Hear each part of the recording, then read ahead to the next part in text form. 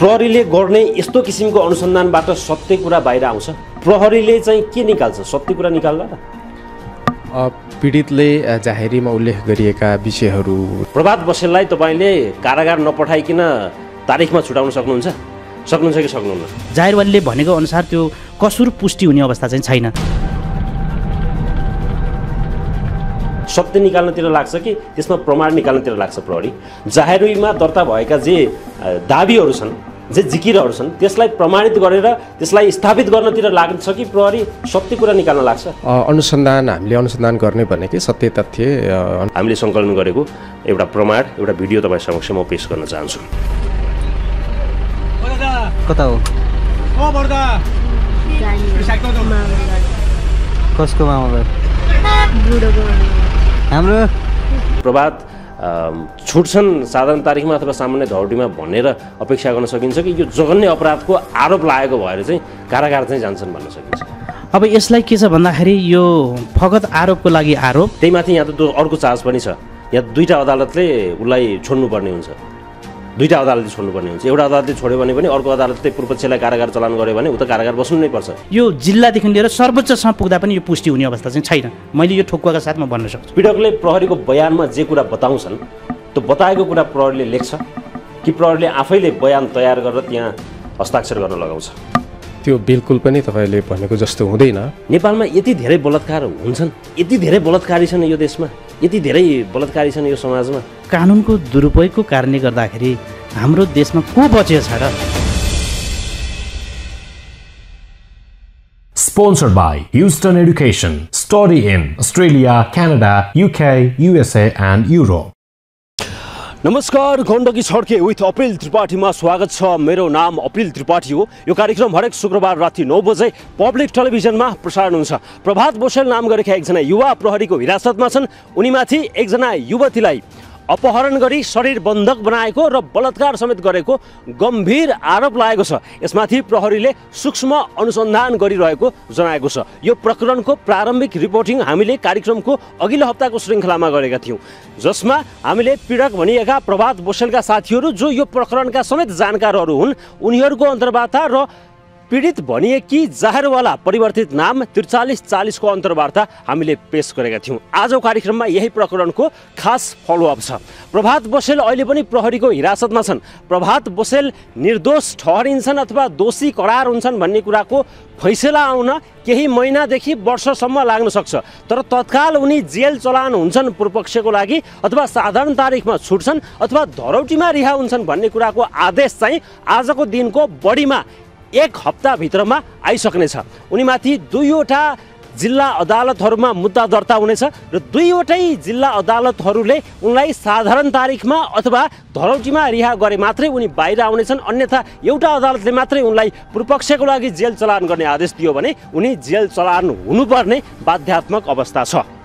आजको यो कार्यक्रममा हामीले खास फलोअप र केही यस्ता प्रमाणहरू तपाईँ समक्ष पेश गर्न गइरहेका छौँ। कार्यक्रमको अघिल्लो हप्ताको श्रृङ्खलामा जाहेरवाला परिवर्तित नाम 4340ले हामीसँगको अन्तर्वार्तामा प्रभात बसेल नाम गरेका यी युवाले आफूलाई नशालु पदार्थ सेवन गराएर लट्ठ्याएर अपहरण गरेको, शरीर बन्धक बनाएको र बलात्कार समेत गरेको बताएकी थिइन्। सार्वजनिक भएका केही भिडियो र फोटोको सन्दर्भमा उनले आफ्नो स्टेटमेन्ट दिँदै ती सबै बाध्यता र व्यवस्थामा आफू खुसी नभए तापनि त्यो बाध्यतामा व्यवस्थामा परेर खुसी भएको जस्तो देखाउनु परेको बताएकी थिइन्। आजको कार्यक्रममा हामीसँग यस्ता केही भिडियोहरू छन्, हामीसँग केही यस्ता प्रमाणहरू छन् जुन भिडियो र प्रमाणहरूले यो प्रकरणमा एउटा नयाँ ट्विस्ट ल्याइदिनेछ। प्रभात बसेल नाम गरेका यी युवा र जाहेरवाला परिवर्तित नाम 4340 ती युवती नेपालबाट भारतसम्म पुग्दाखेरिको अवस्थामा कुन अवस्थामा पुगेका थिए, त्यो यात्रा कस्तो थियो भन्ने कुराको एक्सक्लुसिभ भिडियो हामीसम्म आइपुगेको छ। हामीले त्यो प्रमाण आजको कार्यक्रममा तपाईँ समक्ष पेश गर्न गइरहेका छौँ। त्यसको साथसाथै अहिले प्रभात बसेल नाम गरेका यी युवा म्याग्दी प्रहरीको हिरासतबाट पोखरा आइपुगेका छन्। पोखरा ल्याइएको छ। पोखराको जिल्ला प्रहरी कार्यालय कास्कीमा यिनलाई थुनेर अनुसन्धान भइरहेको छ। म्याग्दीबाट कास्की यिनलाई किन ल्याइएको छ भन्ने विषयमा हामीले जिल्ला प्रहरी कार्यालय कास्कीसँग प्रश्न गर्न गइरहेका छौँ। साथसाथै यी यावत प्रश्नहरू उठिरहेका छन्, यावत विरोध प्रदर्शन भइरहेको छ र यो जातीय विभेद अथवा अन्तर्जातीय प्रेम सम्बन्धको कारण एउटा निर्दोष युवा जेलसम्म पुग्नु पर्यो, हिरासतसम्म पुग्नु पर्यो भनेर जसरी विरोध भइरहेको छ, यसका बावजुद प्रहरीको बुझाइ के हो, कास्की प्रहरीले कसरी अनुसन्धान गरिरहेको छ, अनुसन्धान कता ढल्किरहेको छ भन्ने विषयमा प्रहरीको अनुसन्धानले के भन्छ यस विषयमा कास्की प्रहरीसँग बुझ्नेछौँ।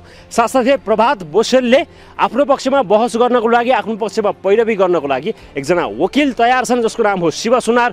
प्रभात बोसेलका वकिलसँगको खास अन्तर्वार्ता आज कार्यक्रममा पेश गर्न गइरहेका छौँ। सबैभन्दा पहिला प्रभात बोसेल र परिवर्तित नाम 4340 नेपालबाट भारतसम्म जाँदाखेरिको अवस्था के थियो र उनीहरू कुन अवस्थामा भारत पुगेका थिए।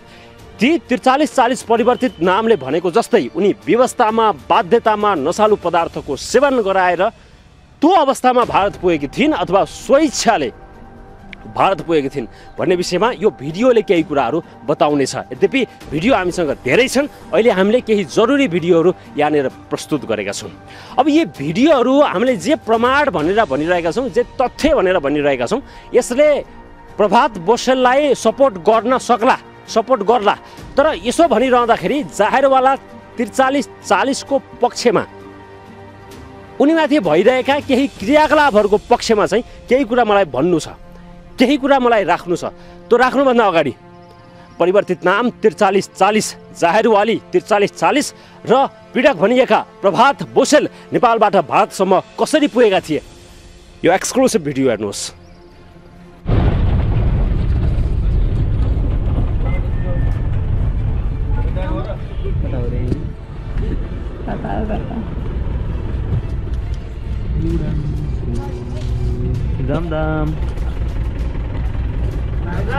अनि थुप्रै भिडियो फुटेजहरू हामीलाई प्राप्त भएका छन्।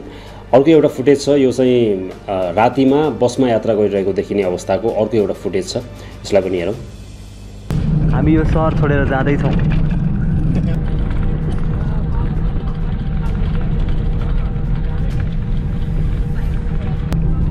कता हो भागेर? भागेर कता हो? भागेर अब इन्डियातिर। बिहार कहाँ अरे? बिहार तिमी बिहार हिँडेको? हामीलाई प्राप्त भएको अर्को भिडियो छ। यहाँनिर चाहिँ यात्रा गरिरहेकै क्रममा यो सायद टेम्पोमा अथवा ट्याक्सीमा यात्रा गरिरहेको अवस्था छ, यो इन्डियाको लोकेसनमा।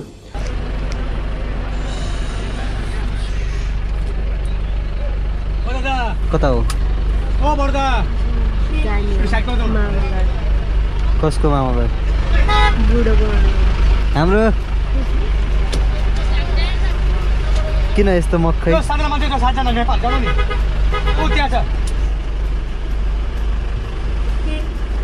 दाइलाई त नेपाली खतरा बोल्न आउँदो रहेछ है।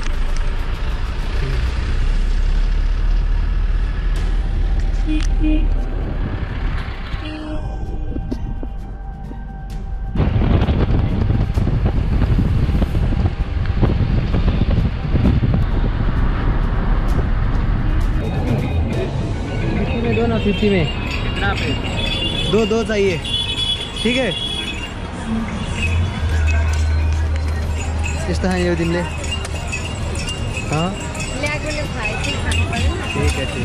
यस्ता थुप्रै भिडियोहरू हामीलाई प्राप्त भएका छन्। ती सबै भिडियोहरू अहिले यहाँ प्रस्तुत गर्न जरुरी पनि छैन, त्यो धेरै लामो हुन्छ, सम्भव पनि छैन, नहोला। अब सँगसँगै हामीलाई यो भिडियोहरू मात्र होइन, अरू केही टेक्स्टहरू प्राप्त भएका छन्, केही मेसेजहरू प्राप्त भएका छन्। विभिन्न सोसल साइटहरू, मेसेन्जर, इन्स्टा, टिकटक लगायतका सोसल प्लेटफर्ममा भइरहेका कन्भर्सेसनका स्क्रिनसटहरू हामीलाई प्राप्त भएका छन्। ती स्क्रिनसटहरू हामी प्रस्तुत गर्दैनौँ भनेर मैले कार्यक्रमको अघिल्लो श्रृङ्खलामा पनि भनेको थिएँ। यी स्क्रिनसटहरू हामीसँग पहिला पनि अलिअलि थिए, अहिले त कम्प्लिटली छन् हामीसँग। यसलाई हामीले प्रस्तुत गर्दैनौँ। अब कतिसम्म प्रस्तुत गर्ने यो गरिसाध्य छैन। जसरी हामीसँग भएका यी प्रमाणहरूलाई, यी तथ्यहरूलाई हामीले पीडित भनिएकी जाहेरवाला परिवर्तित नाम 4340 को गोपनीयताको पूर्ण ख्याल गर्दै प्रस्तुत गरेका छौँ। यस्तै खालका भिडियोहरू, केही फोटोहरू यस अगाडि सार्वजनिक भएका थिए। ती फोटो भिडियोलाई लिएर जाहेरवालीलाई हामीले प्रश्न गर्दाखेरि ती बाध्यतामा, व्यवस्थामा पारेर त्यो किसिमको भिडियो बनाउनु पर्ने बाध्यता आफूलाई रहेको कुरा उनले स्पष्टसँग बताएकी थिइन्। यसलाई कसरी हेर्ने, यसलाई कसरी बुझ्ने, यसलाई कसरी विश्लेषण गर्ने, यो यहाँहरूलाई नै म छोड्न चाहन्छु। यहाँहरूले नै यसको विश्लेषण मूल्याङ्कन गर्न सक्नुहुन्छ। यी भिडियोहरूले, यी तथ्यहरूले जाहेरवालालाई के होला अथवा पीडक भनिएकालाई के होला त्यो एउटा पाटो होला। अब यसो सरसर्ती हेर्दाखेरि यी भिडियोहरू, यी तथ्यहरू, यी प्रमाणहरू जुन पेश भएका छन्, जुन हामीले यहाँनिर प्रस्तुत गरेका छौँ, यसले पीडक भनिएका प्रभात बोसेललाई नै सहयोग गर्लान् अथवा नगर्लान् अथवा के होलान्, त्यो एउटा पाटो हो। तर हामीसँग भएका प्रमाणहरू, तथ्यहरूलाई हामीले जस्ताको तस्तै प्रस्तुत गरिरहेका छौँ। अरू थुप्रै भिडियोहरू हामीसँग छन्, यद्यपि ती सबै अहिले सम्भव छैन, सबै प्रस्तुत गर्न सम्भव छैन। तर यो प्रकरणले, यी भिडियो प्रमाण तथ्यहरूले पीडक भनिएका प्रभात बोसेललाई सपोर्ट गरे तापनि म एउटा कुरा यहाँनिर विनम्रतापूर्वक अनुरोध गर्न चाहन्छु कि केही महानुभावहरूले यसरी विरोध गरिरहनु भएको छ, यसरी प्रस्तुत भइरहनु भएको छ, जुन सरासर गलत छ। विरोध गर्न पाइन्छ, आलोचना गर्न पाइन्छ, चित्त नबुझेको कुरामा आफ्नो असहमति राख्न पाइन्छ, राखी पनि रहनु भएको छ। विभिन्न सामाजिक सञ्जालहरूमा प्रभात बोसेललाई अन्याय भएको र न्याय पाउनुपर्ने आवाज उठिरहेको छ, त्यो ठिक छ, त्यसै भएको होला, त्यो ठिक होला। तर प्रभात बोसेललाई न्याय माग्ने क्रममा जाहेरवालालाई अथवा पीडित भनिएकी ती युवतीलाई जुन स्तरका शब्दहरू प्रयोग भएका छन्, जसरी आलोचना भइरहेको छ, जसरी अश्लील शब्दहरूको गाली भइरहेको छ, कृपया त्यसलाई सच्याइदिनु होला। त्यो किसिमको कार्यमा सहभागी नभइदिनु होला। हेर्नुहोस्, मलाई यो प्रकरणसँग जोडिएर मलाई व्यक्तिगत हिसाबले भन्नुहुन्छ भने मलाई एकदमै धेरै कुरा थाहा छ जस्तो लाग्छ। किनभने 2 हप्ताभन्दा बढी समयदेखि यो प्रकरणसँग म जोडिएको छु। जाहेरवालासँग कुराकानी गरेको छु, जाहेरवालाको परिवारसँग, आफन्तजनसँग कुराकानी गरेको छु, पीडित भनिएका प्रभात बोसेललाई हिरासतमा भेटेको छु, उनका परिवारका सदस्यसँग कुरा गरेको छु, उनका साथीभाइ यो घटनालाई बुझ्ने जान्नेसँग कुराकानी गरेको छु, अनुसन्धान गरिरहेको प्रहरीसँग पटक पटक औपचारिक अनौपचारिक रूपमा कुराकानी गरिरहेको छु। यस विषयका जानकार अधिवक्ताहरूसँग पटक पटक सम्पर्क गरेर मैले संवाद गरिरहेको छु। मेरो एउटा खालको धारणा छ, यो केसलाई लिएर, यो प्रकरणलाई लिएर व्यक्तिगत हिसाबले एउटा खालको मेरो धारणा छ।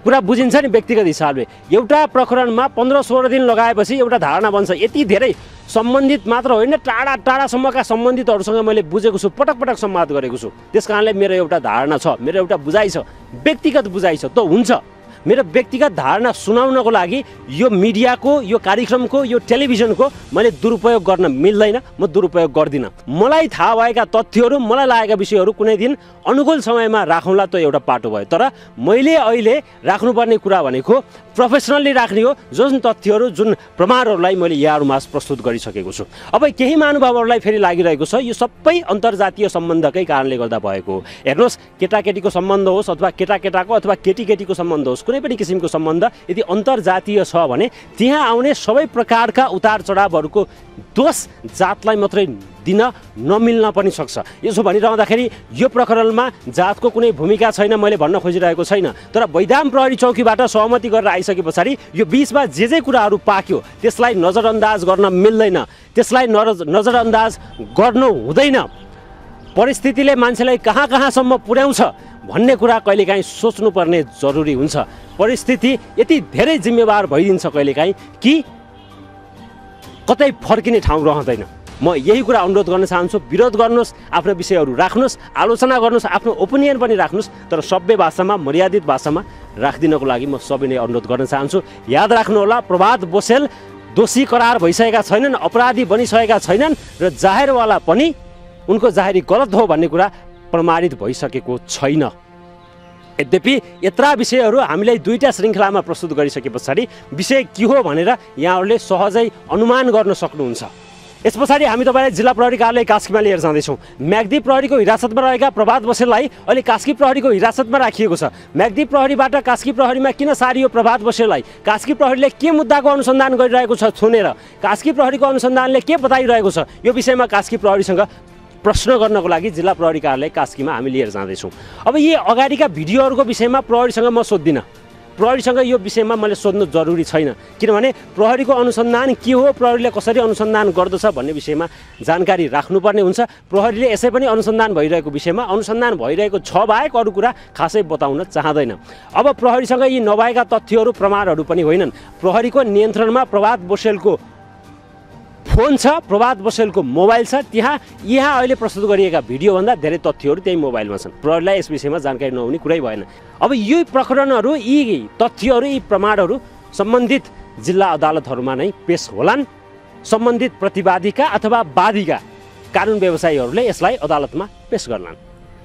अब हामी तपाईलाई प्रभात बसेलका वकिलसँग साक्षात्कार गराउनुभन्दा अगाडि प्रभात बसेलको पक्षमा बहस र पैरवी गर्नको लागि तयारी गरिरहेका वकिलसँग तपाईँको साक्षात्कार गराउनुभन्दा अगाडि म्याग्दीबाट कास्की प्रहरीको हिरासतमा ल्याइएका प्रभात बसेलमाथि कसरी अनुसन्धान गरिरहेको छ पोखरा प्रहरीले, कास्की प्रहरीले, यो सामग्री हेर्नुहोस्। दर्शक, जिल्ला प्रहरी कार्यालय कास्कीमा हामी आइपुगेका छौँ। जिल्ला प्रहरी कास्कीको हिरासतमा प्रभात बसेललाई अहिले नियन्त्रणमा लिएर राखिएको छ। प्रहरी कास्की प्रहरीले समेत प्रभात बसेलको केसमा अनुसन्धान गरिरहेको छ। बलात्कार मुद्दामा कास्की प्रहरीले अहिले अनुसन्धान गरिरहेको छ हिरासतमा राखेर। यस विषयमा कास्की प्रहरीका प्रवक्ता डिएसपी श्रवण कुमार विकलाई हामी केही प्रश्न गर्नको लागि आइरहेका छौँ। जिल्ला प्रहरी कार्यालय कास्कीका प्रवक्ता तथा नेपाल प्रहरीका डिएसपी श्रवण कुमार विक यति बेला हामीसँग हुनुहुन्छ। प्रभात बसेल यति बेला जिल्ला प्रहरी कार्यालय कास्कीको हिरासतमा छन्। थप जानकारी हामी डिएसपी साहबसँग लिनेछौँ। नमस्कार, स्वागत छ यहाँलाई। नमस्ते। यो छलफल चाहिँ सबैभन्दा पहिला कहाँबाट सुरु गरौँ भने जिल्ला प्रहरी कार्यालय म्याग्दीमा हिरासतमा रहेका प्रभात बसेल जिल्ला प्रहरी कार्यालय कास्कीमा किन आइपुगेका हुन्, किन ल्याइएको हो? हजुर, यो सम्बन्धमा पीडित महिला 4340 परिवर्तित नाम थर 4340 को पीडितले जिल्ला प्रहरी कार्यालय म्याग्दीमा अपहरण, शरीर बन्धक र जबरजस्ती गर्ने शीर्षकमा आफू पीडित भएको जाहेरी जिल्ला प्रहरी कार्यालय म्याग्दीमा जेठ 2 गते उहाँले चाहिँ दिनुभएको हो र सो सम्बन्धमा थप अनुसन्धानको सिलसिलामा जिल्ला प्रहरी कार्यालय म्याग्दीले अनुसन्धान अगाडि बढाएको अवस्था हो र त्यो अनुसन्धान गर्दै जाने क्रममा जाहेरीमा उल्लेख भए बमोजिम जबरजस्ती करणीको जुन छ विषय त्यो चाहिँ कास्की जिल्लामा भएको भन्ने चाहिँ जाहेरीमा उल्लेख भए बमोजिम थप अनुसन्धानको लागि अहिले जिल्ला प्रहरी कार्यालय कास्कीमा आउनुभएको हो। सामान्य बुझ्ने भाषामा चाहिँ बलात्कार कास्की जिल्लामा भयो भनेर बुझ्नु पर्यो होइन? त्यसैको अनुसन्धान प्रहरीले गरिरहेको छ। जाहेरीमा त्यही उल्लेख छ, त्यसकारणले प्रहरीले त्यही माथि अनुसन्धान गरिरहेको छ कास्कीले। हजुर, पीडितले जाहेरीमा उल्लेख गरिए बमोजिम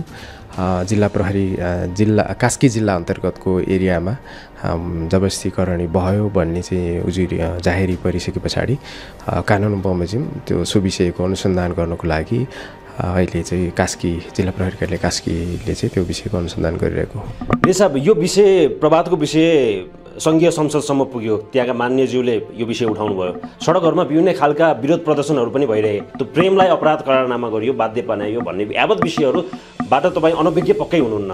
यस विषयमा ती आन्दोलनकर्ता, ती विरोधकर्ताहरूलाई केही भन्नु छ कि छैन प्रहरीलाई? होइन, हामीले त अहिले अब यो एउटा गम्भीर यो घटनाको विषयमा अनुसन्धान अगाडि बढाइरहेको अवस्था हो। पीडितले आफू चाहिँ अन्यायमा परे, अपराध भयो भनेर जाहेरी दिइसके पछाडि सो विषयको सूक्ष्म रूपमा र गम्भीर रूपमा अनुसन्धान गर्ने राज्यका निकायहरूले अनुसन्धान गर्ने हुन् र प्रहरीले पनि त्यो विषयको सूक्ष्म रूपमा अनुसन्धान अगाडि बढाइरहेको अवस्था हो र अन्य विषयको सन्दर्भमा त अब यसमा अनुसन्धानले खुलेका बखतमा थप कुराहरू आउने नै छन्। साहब, मलाई एउटा मात्रै अन्तिम कुरा म धेरै सोध्दिनँ, म तपाईँको लिमिटेसन पनि थाहा छ मलाई। प्रहरीले गर्ने यस्तो किसिमको अनुसन्धानबाट सत्य कुरा बाहिर आउँछ, हामी त्यसमा विश्वास गर्ने हो? प्रहरीले यस्तो किसिमको जाहेरी दर्ता गरेर अनुसन्धान अगाडि बढाउँदाखेरि प्रहरीले चाहिँ के निकाल्छ? सत्य कुरा निकाल्ला र?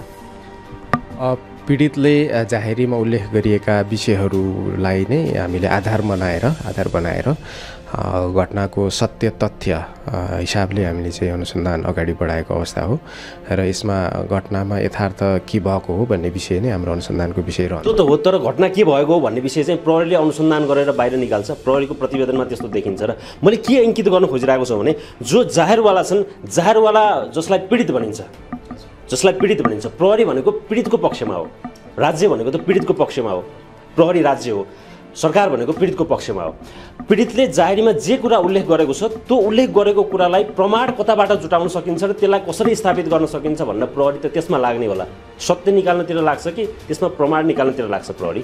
जाहेरीमा दर्ता भएका जे दाबीहरू छन् जे जिकिरहरू छन् त्यसलाई प्रमाणित गरेर त्यसलाई स्थापित गर्नतिर लाग्छ कि प्रहरी सत्य कुरा निकाल्न लाग्छ, त्यसलाई स्थापित गर्न लाग्छ, जाहिरलाई स्थापित गर्न लाग्छ, त्यहाँ लगाइएका आरोपहरूलाई स्थापित गर्न लाग्छ प्रहरी भने त सत्य कुरा नआउन सक्छ। मैले यो कुरा भन्न खोजेको।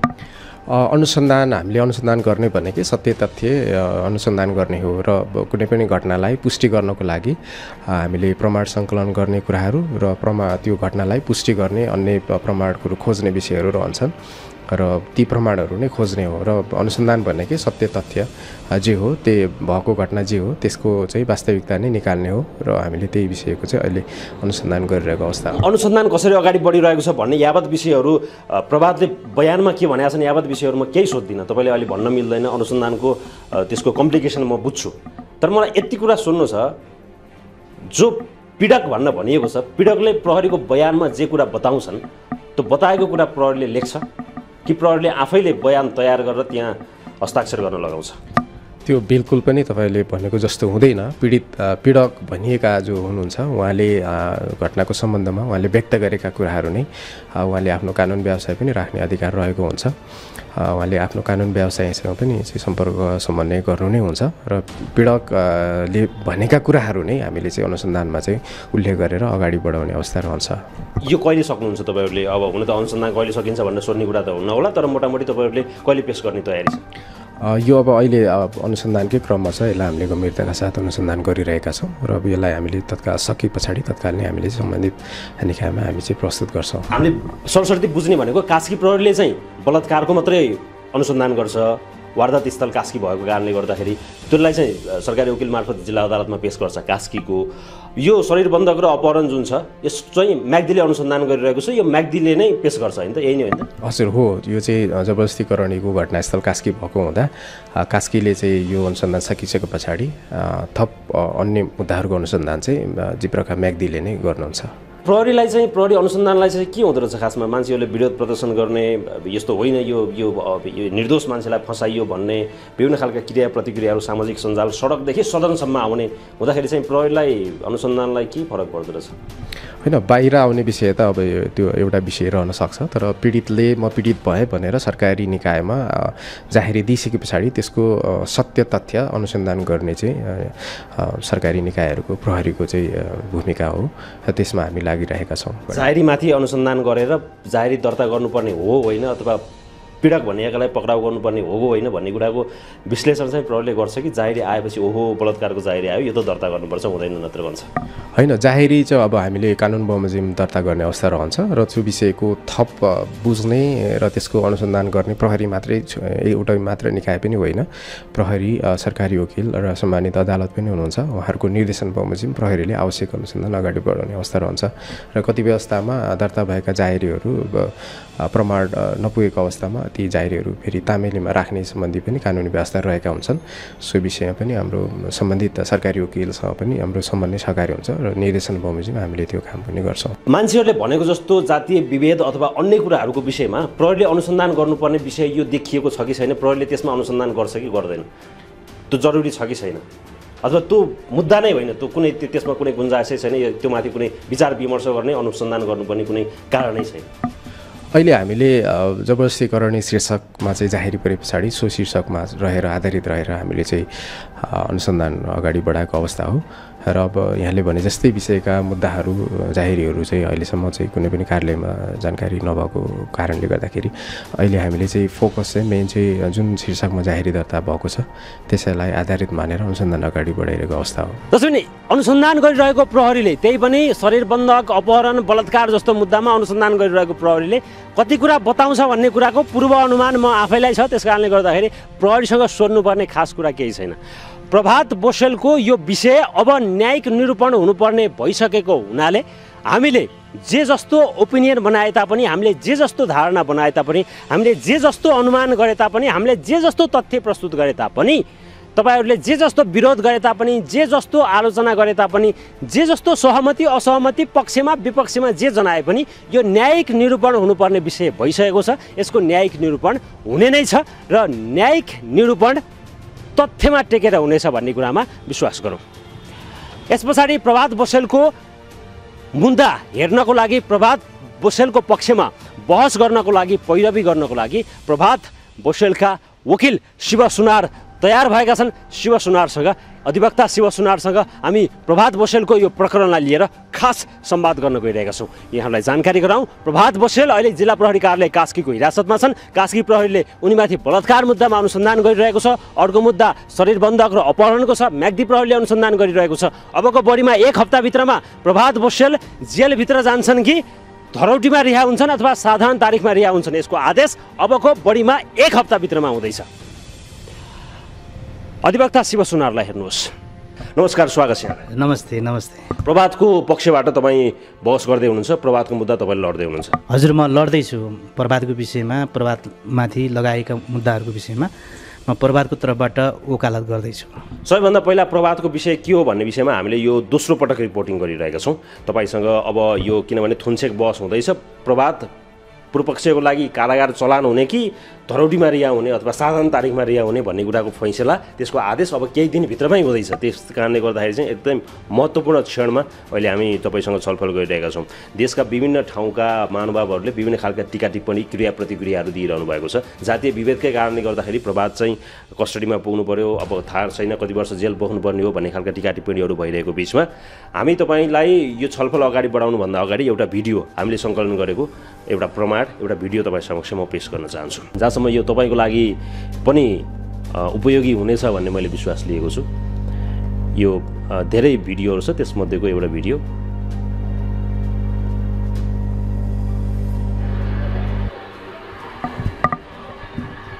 यसलाई हेर्नु होला।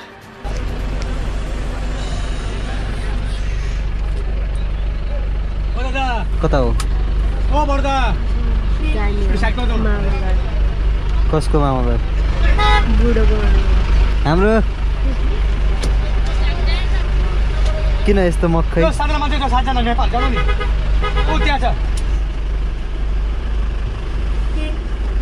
दाइलाई त नेपाली खतरा बोल्न आउँदो रहेछ है।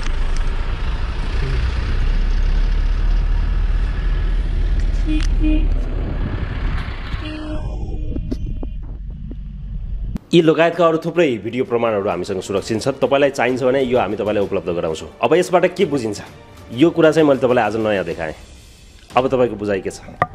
मैले जब यो प्रभात बसेल उप यो मानव शरीर चाहिँ यो अपहरण मुद्दा र जबरजस्ती गर्ने मुद्दा चल्दैछ र चाहिँ यो प्रभात बसेललाई पक्राउ गरिएको कुरा हजुरले नै यो बाहिर मिडियामा ल्याएको भिडियो हेरेर मैले चाहिँ सर्वप्रथम थाहा पाएको कुरा हो। त्यस पछाडि मैले निरन्तर हजुरले लिएको त्यो भिडियो अथवा अन्य सामाजिक सञ्जालमा आएका त्यो प्रभातसँग जोडिएका विषयहरूलाई मैले हेर्दै आएको थिएँ। एउटा आफ्नो हिसाबले मैले त्यसलाई चाहिँ मूल्याङ्कन गर्दै आएको थिएँ।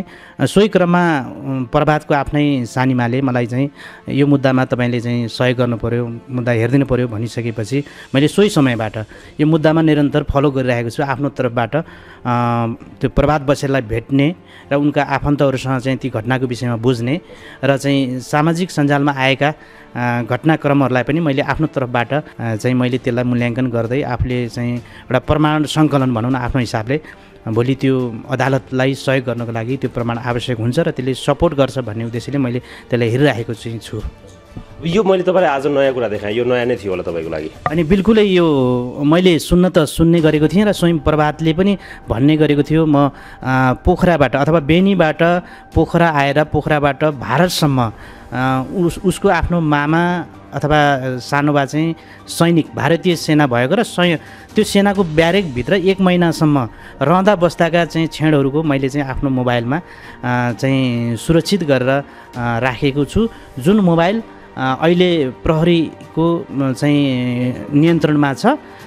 मैले उसँग गरेका माया प्रेमका कुराहरू र उनी र मेरो बिचको खुसीका कुराहरू हामी विवाह गर्ने उद्देश्यबाट भारतसम्म पुग्यो र सिन्दुर पोते नभए पनि तर हामी एकअर्कामा चाहिँ पति पत्नीको रूपमा स्वीकार गरेर हामी भारतसम्म पुगेको र भारतबाट चाहिँ जायरवालीको अभिभावकको चाहिँ विश्वासमा परेर घरमा आउँदाखेरि घरमा आइसकेपछि वडा प्रहरी कार्यालय बैदाममा एउटा चाहिँ कागज गराएर मलाई चाहिँ मेरो साथीको जिम्मा र चाहिँ जायरवालीलाई चाहिँ उसको मामाले जिम्मा लिएर गएको अवस्था हो। त्यसले गर्दाखेरि त्यो मोबाइलमा भएको प्रमाणहरू चाहिँ मेरो लागि अथवा यो वारदात र घटनाक्रमको लागि चाहिँ त्यसबाट भएका प्रमाणहरू चाहिँ त्यसले काम गर्छ, राम्रो छ भन्नुहुन्थ्यो।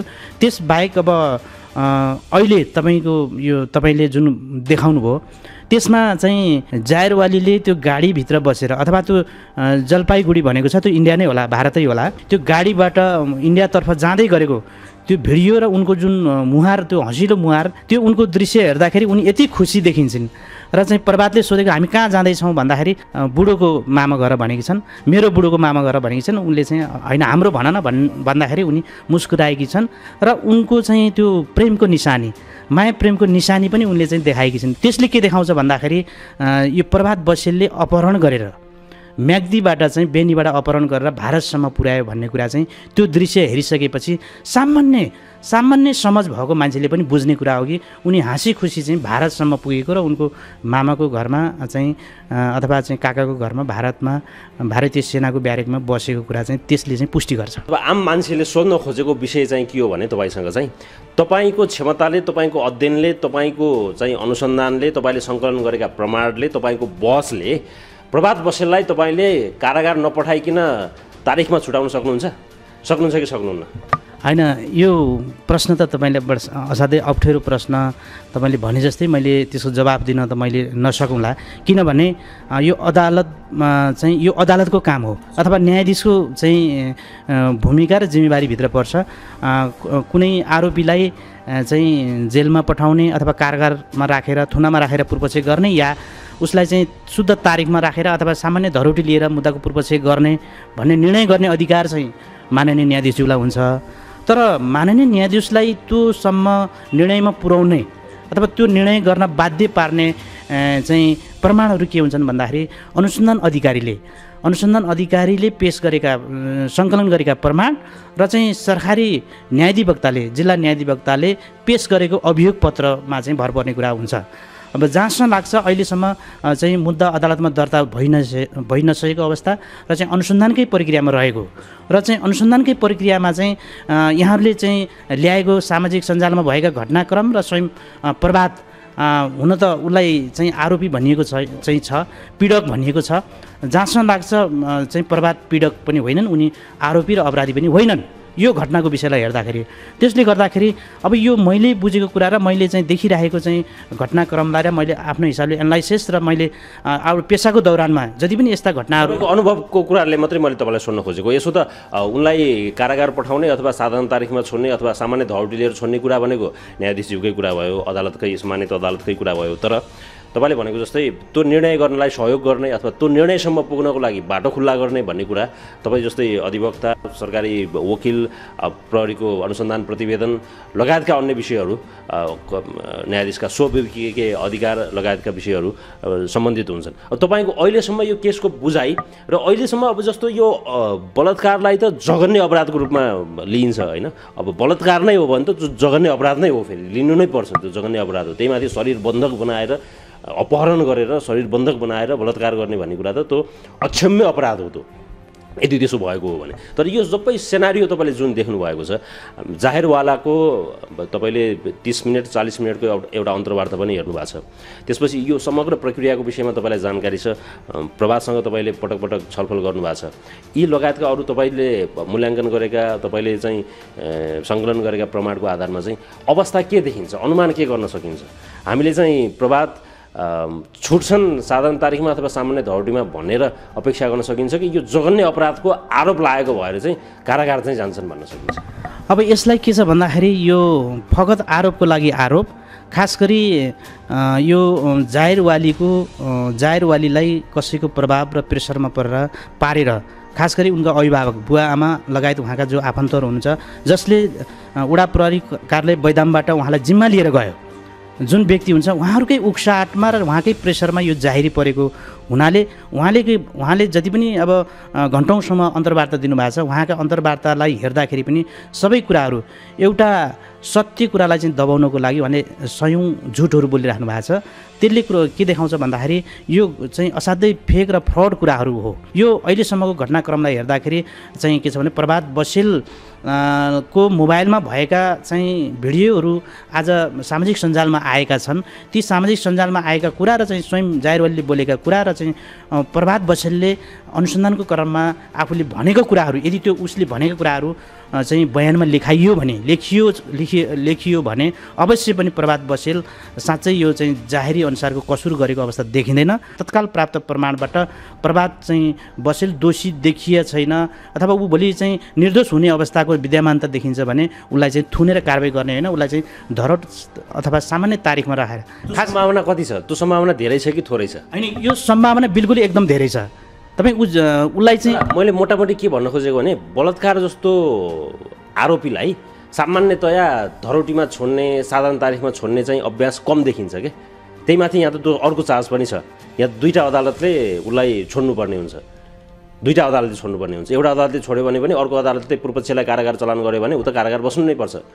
त्यो अवस्था, त्यो सम्भावना चाहिँ त्यही भएर चाहिँ कम हो कि भन्न खोजेको कि मैले, किनभने यो प्र्याक्टिस नै कम छ। आशंका गर्ने कुरा होइन, दुईवटा मुद्दा यदि ठुलो गम्भीर प्रकृतिको अथवा चाहिँ भोलि दोषी ठहरेको अवस्थामा 7 देखि 10 वर्षसम्म होइन र चाहिँ 5 लाखसम्म 3 लाखसम्म जरिवाना हुन सक्ने अवस्थाको मुद्दामा कसरी छोड्ला र भन्ने तपाईँको त्यो जिज्ञासा छ। मलाई लाग्छ त्यो जाहेरीमा भनेअनुसार अथवा जाहेरवालीले भनेको अनुसार त्यो कसुर पुष्टि हुने अवस्था चाहिँ छैन। त्यो नभएको कारणले यदि मान्छेलाई कुनै आग्रह पूर्वाग्रह लिएर कसै उक्साटमा लागेर जाहेरी दिँदै जाने हो अथवा एउटै मान्छेलाई एउटै वारदातमा एउटै विषय हो नि त, घटनाक्रम त उसले चाहिँ बेनीबाट भारतसम्म पुर्याए पनि विषय त उनीहरूको प्रेम सम्बन्ध र विवाह गर्ने उद्देश्यले लगेको देखिन्छ, न कि उसलाई कहीँ त्यस्तो बाध्यतामा पारेर कुनै कोठामा चाहिँ थुनेर राखेर जबरजस्ती त्यस्तो गरेको कुरा कहीँ कतैबाट देखिँदैन होइन। त्यो कारणले गर्दाखेरि मुद्दा जतिसुकै हुन्, शङ्का जतिसुकै बलियो होस् होइन, शङ्का जतिसुकै परिणाममा ठुलो होस्, तर चाहिँ शङ्काले त्यो प्रमाणको भार ग्रहण गर्न सक्दैन भन्ने एउटा फौजदारी कानुनको मान्यता छ। त्यसले गर्दाखेरि प्रभात बसेललाई जति धेरै मुद्दा हालेर उसलाई शङ्काको घेरामा राखियो भने पनि त्यो शङ्का खालि फगत शङ्का मात्रै हो। त्यो कारणले गर्दाखेरि ऊ चाहिँ के छ भन्दाखेरि थुन्सेकको बहसमा नै ऊ चाहिँ अदालतले माननीय न्यायाधीशज्यूहरूले चाहिँ उसलाई थुन्सेककै बहसबाट चाहिँ उसलाई चाहिँ के छ भने चाहिँ बाहिर बसेर उसलाई चाहिँ मुद्दाको पूर्वविषय गर्न पाउने गरी चाहिँ आदेश गर्नुहुन्छ। त्यो मेरो व्यक्तिगत निजी अनुभवको आधारमा मैले यो कुरा बोलिरहेको छु। जस्तो अब सामाजिक सञ्जालहरूमा हेर्ने हो भने अथवा यो मुद्दालाई चाहिँ जातीय रङ, यो आफैमा जातीय रङ हो कि यसलाई पछि जातीय रङ दिएको हो अथवा के हो? यो चाहिँ तपाईँको बुझाइ चाहिँ के हो? यो जातीय विभेदकै कारणले गर्दाखेरि प्रभात अहिले कस्टडीमा बस्नु पर्यो हो र? होइन, यस्तो छ। अब यो जाहेरवालीको जाहेरीलाई मात्रै हेरेर भन्दाखेरि त्यहाँ जातको कारणले चाहिँ यो जाहेरी परेको भन्ने अर्थ देखिँदैन अथवा त्यसरी हामीले त्यो निर्णयमा पुग्न पनि सकिँदैन। मैले धेरै जातीय विभेदका मुद्दाहरू लडेको छु, त्यसमा कम्तीमा हाम्रो कसुर र सजाय ऐन 2068ले परिभाषित गरेका कसुरहरू भयो भने त्यो जातीय विभेदतिरको चाहिँ कुरा आउँछ। यसमा चाहिँ के छ भन्दाखेरि यो प्रत्यक्ष देखिने गरी प्रमाणको रूपमा कहीँ कतै देखिँदैन जातीय विभेदको तपाईँको यो कुनै गुन्जाइस देखिँदैन प्रमाणको रूपमा चाहिँ। प्रमाणको रूपमा त्यस्तो देखिएको छैन। तर प्रभात बसेलको भनाइअनुसार, प्रभात बसेलले मलाई भेट्दाखेरि कुरा गरेअनुसार जब उनीहरू प्रेम सम्बन्धमा रहेको अवस्थामा पनि उनका अभिभावकले छुटाउने प्रयास गरेको र चाहिँ दुवैजनाले चाहिँ नछुट्ने प्रण गरिसकेपछि विवाह गर्ने उद्देश्यले भारतसम्म पुगेको र प्रभातलाई र जाहेरवालीलाई कसरी छुटाउने भनेर उनका अभिभावक लागेर छुटाउने उद्देश्यको लागि यसको अन्तिम परिणाम के हो भन्दाखेरि यसको रिजल्ट के आउँछ भन्दाखेरि उनीहरूले चाहेअनुसार यदि भयो भने त प्रभात जेलमा बस्छ। अब जाहेरवाली त के छ भन्दाखेरि उनले चाहिँ जाहेरी दिइसकेपछि भोलि अदालतमा आएर एक दिन बोलिदिएपछि उनको काम सकिन्छ। यो मुद्दा सर्वोच्चसम्म पुग्ने अवस्थासम्म पनि त्यो जाहेरवालीको चाहिँ कुनै भूमिका रहँदैन। त्यो कारणले गर्दाखेरि उनीको दीर्घकालीन योजना के हो भन्दाखेरि प्रभातलाई भित्र हाल्ने र चाहिँ आफू खुसी आफ्नो योजना इच्छा अनुसार अन्य पुरुषसँग विवाह गराउने उनीहरूको चाहिँ त्यो परिपन्च देखिन्छ। सर, हामीले यो विषयमा यसरी छलफल गरिरहँदाखेरि तपाईँले यसो भनिरहँदाखेरि तपाईँले यो कुरा ख्याल गर्नु भएको छ कि छैन? यदि कोही महिला, कोही युवती वास्तवमै बलात्कारको शिकार भएकी छन् अथवा वास्तवमै अपहरणमा परेकी छन् भने हामीले, तपाईँले अहिले अर्को अन्याय बोल्दै हुनुहुन्छ, यो कुरामा सचेत हुनुहुन्छ तपाईँ? म यो कुरामा बिल्कुलै सचेत छु। किन सचेत छु भन्दाखेरि जब उहाँले एक करिब करिब पौने घन्टाको तपाईँले चाहिँ अब त्यो भिडियो गर्नु भएको छ तपाईँको। उहाँले बोलेको कुराले कहीँ कतै पनि जबरजस्ती मलाई चाहिँ भयो भन्ने कुरा चाहिँ छैन। तर उहाँले खालि चाहिँ बेनीबाट पोखरा आउने बेलामा सँगै सुत्दाखेरि बिहान करिब करिब 3-4 बजेको समयमा म बिउजिँदाखेरि मेरो शरीरको तल्लो भागको कपडाहरू नभएको, मलाई एकदम पेन फिल भएको र चाहिँ आडैमा भएको प्रभातको पनि शरीरमा कपडा नभएको भन्ने कुरासम्म उल्लेख गरेकी छन्। यदि उनलाई त्यहाँ लागे, उनी बिउजिँदाखेरि मलाई चाहिँ जबरजस्ती गर्ने भएछ कि भन्ने उहाँलाई लागेको भए उनी त्यस पछाडि भारत उनी जाने थिएनन् हैन। त्यो उहाँले पेन भएको भन्ने कुरा असाध्यै त्यो बनावटी र नौटङ्गी कुरा मात्रै हो। यदि उहाँलाई साँच्चै जबरजस्ती गर्ने भएको भए उहाँले चाहिँ त्यही भोलि बिहान नै अथवा उहाँलाई पेन फिल भइसकेपछि नै कुनै पनि हिसाबले उहाँ पोखरामा फेरि नयाँ पनि हुनुहुन्छ, पोखरामा पनि उहाँ काम गरेको अथवा चाहिँ पोखरातिर आइरहेको चाहिँ पोखरामा चाहिँ यो प्रभात बसेलले काम गर्ने ठाउँ पनि 1-2 पटक आएको भन्ने कुरा पनि सुनिएको छ सामाजिक सञ्जाल मार्फत। त्यसले गर्दाखेरि त्यो के छ भन्दाखेरि यदि उहाँको उमेर 18 वर्षभन्दा कम भएको भए, नाबालिका भएको भए 100% चाहिँ के छ भन्दाखेरि त्यो जबरजस्ती करणीमा अथवा चाहिँ शरीर बन्धकमा सहमतिमै भयो भने बलात्कार भन्छ कानुनले। त्यो कानुनले त्यो भन्छ। त्यसले गर्दाखेरि उहाँको उमेरको परिपक्वता, उहाँको बोल्ने शैलीका चाहिँ परिपक्वता, म्याच्युरपन, उहाँले कुनै पनि कुराहरूलाई आफ्नो स्ट्रङली जसरी राख्नु भएको छ, साँच्चै उहाँमा कुनै पनि खालको चाहिँ त्यो त्यहाँ पीडा बोलिरहेको अवस्था चाहिँ छैन। उनीमाथि जबरजस्तीकरण र अपहरण भयो भन्ने कुरा कुनै पनि हालतमा यो जिल्लादेखि लिएर सर्वोच्चसम्म पुग्दा पनि यो पुष्टि हुने अवस्था चाहिँ छैन। मैले यो ठोक्कुवाका साथ म भन्न सक्छु। यो केससँग सम्बन्धित मात्रै नभएर हाम्रो अहिलेको सेनारियो, अहिले वर्तमानको अवस्थालाई हेरौँ। मैले अस्ति कार्यक्रममा पनि भनेको थिएँ, एकजना जेलरलाई भेटेँ मैले एउटा जिल्लाको। सबैभन्दा धेरै कुन मुद्दाका थुनुवाहरू कैदी बन्दीहरू छन् भन्नु भन्दाखेरि बलात्कार मुद्दाका भन्नुहुन्थ्यो उहाँले। भनेपछि नेपालमा यति धेरै बलात्कार हुन्छन्, यति धेरै अपराध हुन्छन् बलात्कारका भन्ने विषयमा चाहिँ दिमाग हल्लियो कि मेरो खासमा चाहिँ। कस्तो खालको समाज बनायो हामीले? यति धेरै बलात्कारी छन् यो देशमा, यति धेरै बलात्कारी छन् यो समाजमा। एकदम यहाँले असाध्यै महत्त्वपूर्ण र चाहिँ सान्दर्भिक कुरा उठाउनु भयो।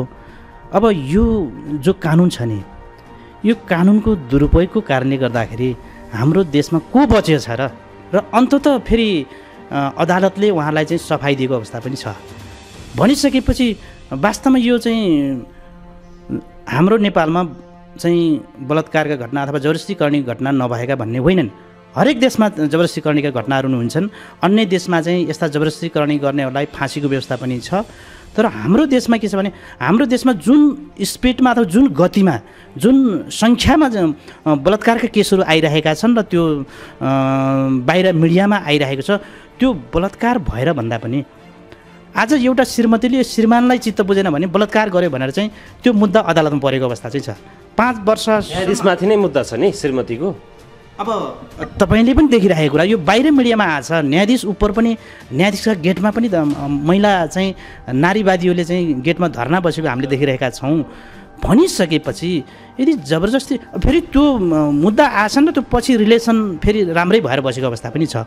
भनिसकेपछि यो जबरजस्तीकरणीको मुद्दाहरू कस्तो अवस्थामा आइरहेछ भन्दाखेरि कुनै निश्चित स्वार्थको लागि, निश्चित स्वार्थ पूर्ति गर्नको लागि कोही कसैबाट परिचालित भएर त्यही त्यो मुद्दा जाहेरीमा आउने र पछि त्यो बिस्तारै आपसी सेटलमेन्ट हुने, अथवा चाहिँ एउटा उमेर पुगेको महिलाले चाहिँ एउटा मुद्दा हालिसकेपछि कम्तीमा 8-10 वर्ष जेल जाने एउटा अवस्था सिर्जना हुन्छ।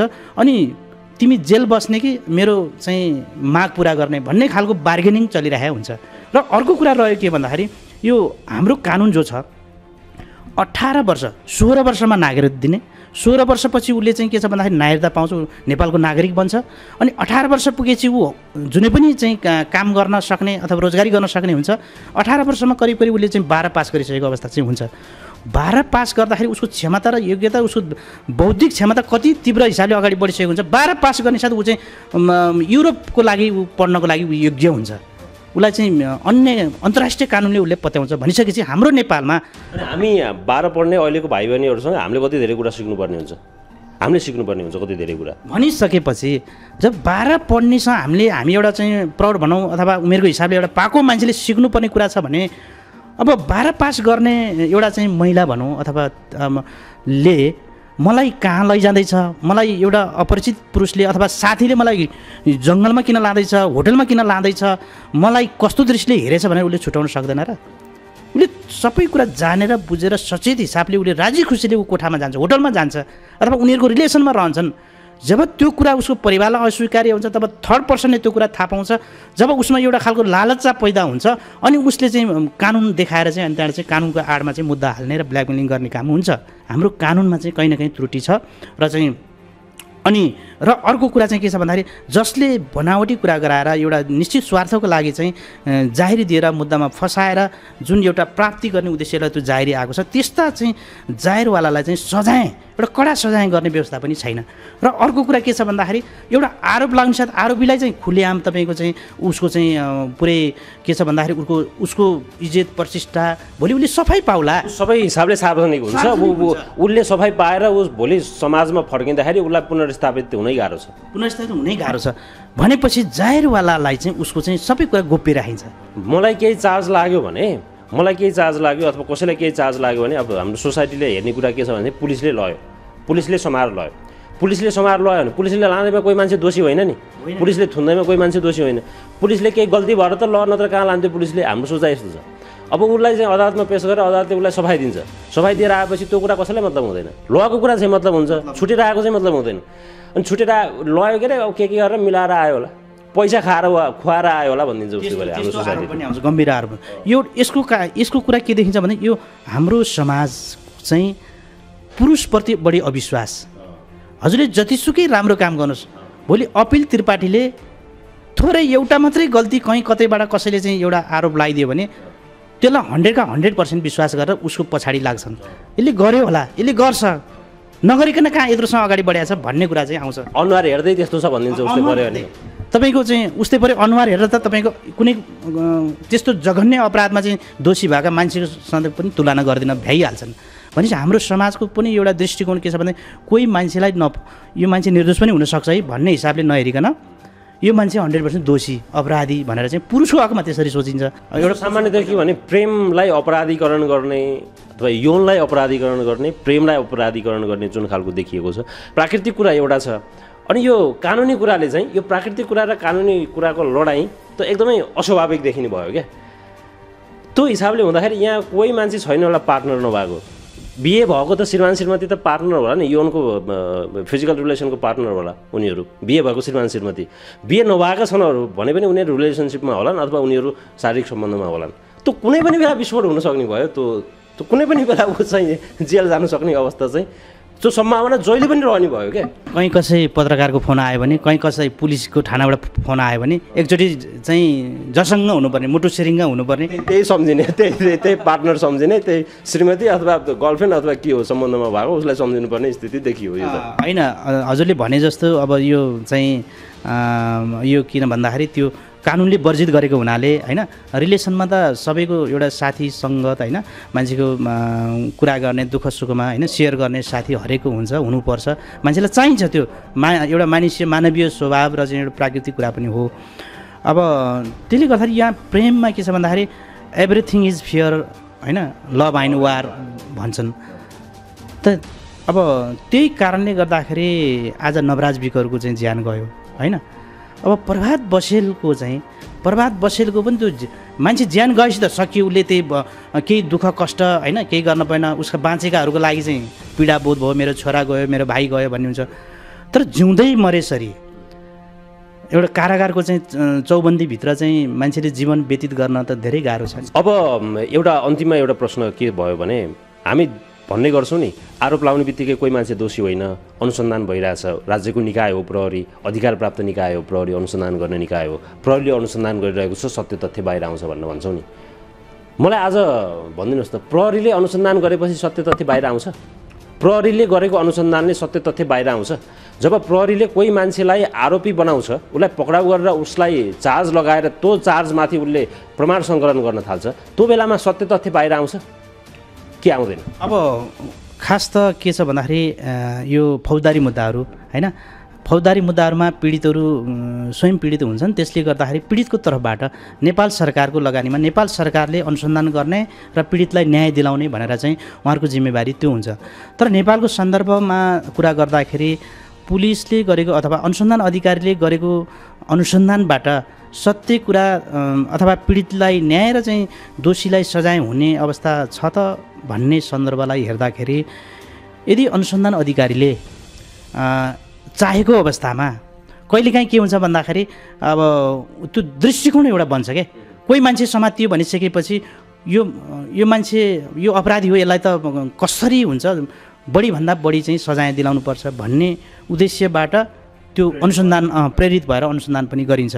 मैले यो किन भने भन्दाखेरि अनुसन्धान अधिकारीको दृष्टिकोण र उनीहरूको बुझाइमा पनि यो भर पर्छ।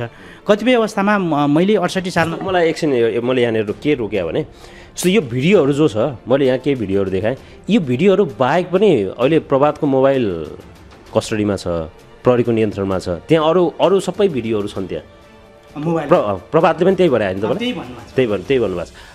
अब त्यो चाहिँ ल एकछिनलाई मानिलिनुहोस् न त्यो जाहेरवालाले भनेको जस्तो अवस्था देखिएन अनि प्रहरीले चाहिँ प्रभातको मोबाइल हेर्दाखेरि चाहिँ यिनीहरू चाहिँ ल अहिले तपाईँले दाबी गरेको जस्तो तपाईँ जसको पक्षबाट तपाईँ बहस पैरवी गर्दै हुनुहुन्छ अदालतमा त्यसरी नै तपाईँले दाबी गरेको जस्तो यसमा चाहिँ प्रभात दोषी रहन्छ भन्ने देखियो ती आधार र प्रमाणहरूले मोबाइलमा ती खालका रेकर्डहरू देखिए ती खालका भिडियोहरू देखिए ती खालका एभिडेन्सहरू देखिए भने प्रहरीले त अनुसन्धान गरिरहेछ अनुसन्धान के को लागि गरिन्छ भने सत्य तथ्य बाहिर ल्याउनलाई गरिन्छ अनि प्रहरीले चाहिँ यो प्रभात चाहिँ निर्दोष रहेछ भनेर पठाउँछ त्यस्तो व्यवस्था छ त्यस्तो प्र्याक्टिस छ त्यस्तो परम्परा छ हाम्रोमा यसकोमा यो एभिडेन्स देखियो त्यस कारणले चाहिँ हामीले यसलाई थुन्नुपर्ने अवस्था रहन्छ यसलाई हिरासतमा राखेर अनुसन्धान गर्नुपर्ने अवस्था रहन्छ यसलाई चाहिँ यो देखिएको भएर यो मान्छे ठिक छ भनेर अनुसन्धानले त्यस्तो देखाउँछ त्यस्तो देखाएर प्रहरीले छोड्छ हाम्रोमा त्यो प्र्याक्टिस छ होइन तपाईँले एकदमै महत्त्वपूर्ण कुरो उठाउनुभयो। अहिले के छ भन्दाखेरि अनुसन्धान अधिकारीलाई र सरकारी वकिललाई पनि होइन केही मुद्दाहरूमा अथवा यस्ता मुद्दाहरूमा पनि अनुसन्धानको क्रममा सङ्कलन भएका प्रमाणहरूले उसलाई चाहिँ अभियोजन गर्ने अवस्था छैन। भोलि चाहिँ एउटा पनि प्रमाण त्यस्तो आएन कि भोलि जाहेरमा उल्लेख गरे अनुसार जाहेरमा जुन खालको मलाई अन्याय भयो पीडा भयो मलाई अपहरण गरियो मलाई चाहिँ जबरजस्तीकरण गरियो भनेर जाहेरी परे पनि अनुसन्धानको क्रममा भेटिएका प्रमाणहरूले त्यो जाहेरीमा उल्लेख गरेका कुराहरू पुष्टि गर्ने अवस्था हुँदैन भने चाहिँ के छ भन्दाखेरि नेपाल सरकारले भनौँ न चाहिँ सरकारी वकिलले चाहिँ त्यस्ता मुद्दाहरू नचलाउने निर्णय गर्न पनि सक्ने चाहिँ व्यवस्था छ। यो जबरजस्ती गर्ने अथवा मानव बेचबिखन अपहरणसँग सम्बन्धित मुद्दाहरू चाहिँ ठुलो अपराधहरूमा चाहिँ पहिला थुन त्यसपछि सुन भन्ने एउटा चाहिँ मान्यता अथवा त्यो खालको प्रचलन छ। त्यसले गर्दाखेरि प्रहरीले अब हुन त अहिले प्रहरीहरूले अनुसन्धान गर्दाखेरि उसले चाहिँ स्वतन्त्र रूपमा भनौँ न उसलाई कुनै दबाब बिना चाहिँ उसलाई बयान लिने होइन उसलाई कुनै पनि खालको टर्चर यातना नदिकन गर्ने भनिन्छ। तर कतिपय अवस्थामा के छ भन्दाखेरि कतिपय अवस्थामा त्यस्तो यातना टर्चर नदिए पनि तर चाहिँ त्यो बयान चाहिँ आफूले तयार गर्ने पुलिसले आफूले तयार गर्ने ल साइन गरेर लाछाप लगाऊ भन्ने बयानमा साबिती भएको पनि देखिएको चाहिँ छ। र कतिपय घटनामा चाहिँ के छ भन्दाखेरि त्यो घटना भएको चाहिँ छ। खास विशेष गरी यो छुवाछुत जाति विभेदको मुद्दामा चाहिँ अनुसन्धान अधिकारीले चाहिँ प्रतिवादीहरूलाई साबिती गराएको चाहिँ धेरै घटनाहरू छैनन्। यसबाट के देखिन्छ भने उनीहरूको चाहिँ त्यो अनुसन्धान र त्यो बुझाइप्रति अपराधप्रतिको दृष्टिकोण पनि एउटा चाहिँ त्यसमा झल्किन्छ। सरकारी वकिलको दायित्व के रहेछ भने जति सके ठुलो अभियोजन गर्ने उसले चाहिँ खालि यौन दुर्व्यवहार मात्रैसँग गरेको भने जग्गा उद्योगमा त हालिदिनै पर्ने क्या त्यो खालको चाहिँ उनीहरूको चाहिँ भूमिका देखिरहेछ।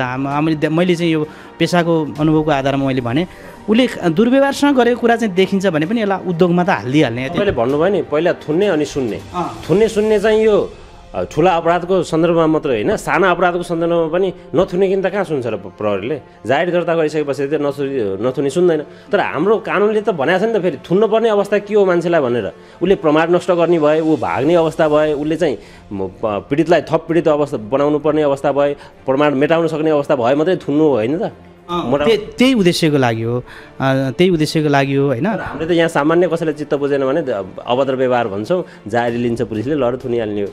अब तपाईँको अहिले 12 वर्ष जेल बसिरहेकी छिन् एकजना नानी उहाँलाई सुरुमा समाउँदाखेरि अभद्र व्यवहार भनेर समातियो। करिब 28-30 दिन चाहिँ जिल्ला प्रशासन कार्यालयमा मुद्दा चलाइयो अभद्र व्यवहारमा। त्यस पछाडि उहाँलाई चाहिँ मानव बेचबिखनको मुद्दा अर्को थप 20-25 दिन राखेर 50-51 दिनमा उहाँलाई चाहिँ अभियोग पेश गरेर मुद्दा चल्यो। र चाहिँ अब कुरा के छ भन्दाखेरि त पीडित भनिन्छ तर पीडित भन्दा पनि प्रतिवादीलाई कति पीडा भएको छ अनुसन्धान अधिकारीको कारणले र अदालतको न्यायालयको फैसलाको कारणले। यहाँले नै भन्नुभएको थियो नि कहिलेकाहीँ न्यायाधीशलाई पनि आफूले गरेको निर्णय र फैसलाप्रति चित्त नबुझेर मन तितो गरेर अमिलो गरेर चाहिँ घर फर्किन्छु भनेर यस्तो कुरा आयो भन्नुहुन्थ्यो नि। त्यस्तै जस्तो मान्छे निर्दोष हुँदाहुँदै पनि पुष्टि गर्नै नपर्ने बोलिदिएपछि भयो। तर एउटा आरोप लागेको मान्छे पुलिसको नियन्त्रणमा हुन्छ, उसले कुनै पनि आफ्नो तर्फबाट सबुत प्रमाण सङ्कलन गर्न सक्दैन। अनि आफूले कसरी आफ्नो सफाइको प्रमाणहरू पेश गर्न सक्छ? ठिक छ, लामो समय हामीले छलफल गऱ्यौँ। अन्तिममा चाहिँ अहिले देश विदेशबाट लाखौँ दर्शकहरूले तपाईँलाई हेरिरहनु भएको छ।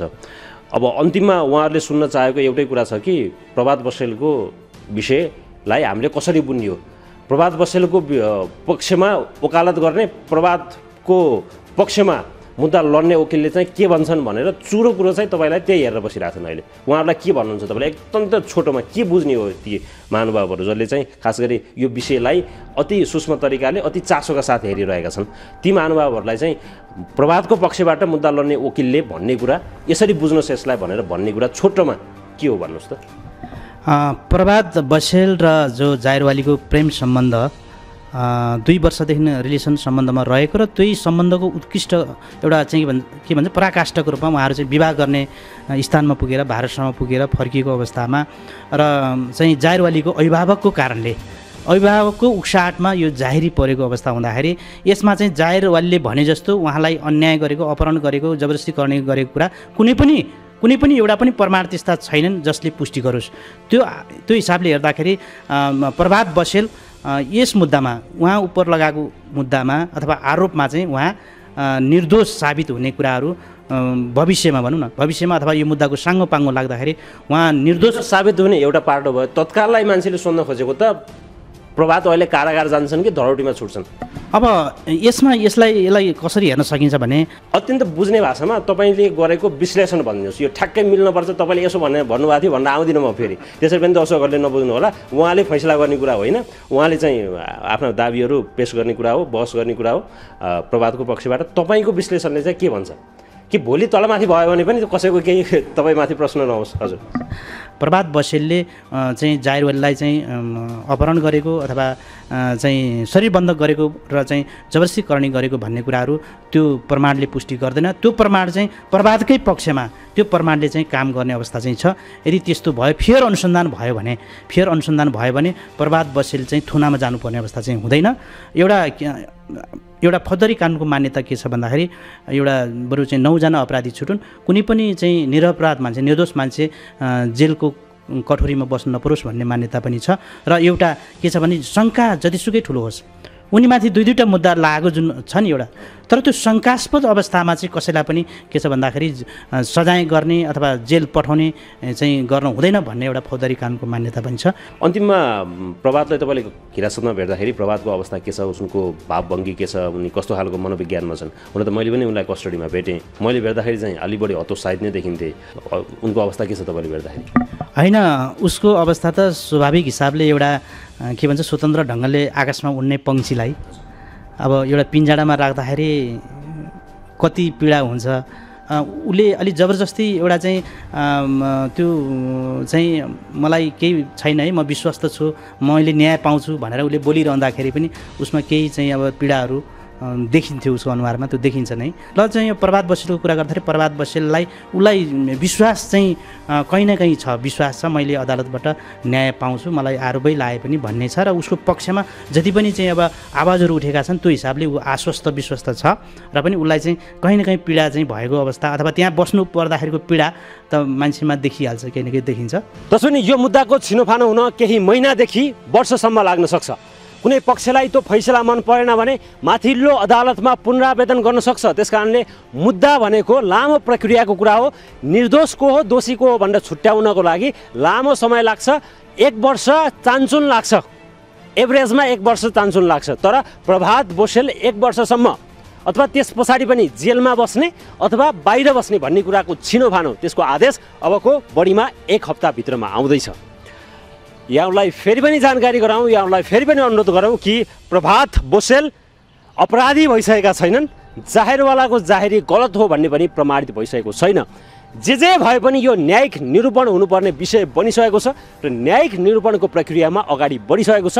न्यायिक निरूपणको यो विषयलाई सहयोग गरौँ, तथ्यमा टेकेर आदेश होस् फैसला होस् भन्ने कुरामा खबरदारी गरौँ, चासो व्यक्त गरौँ, चिन्ता व्यक्त गरौँ, त्यो ठिक छ।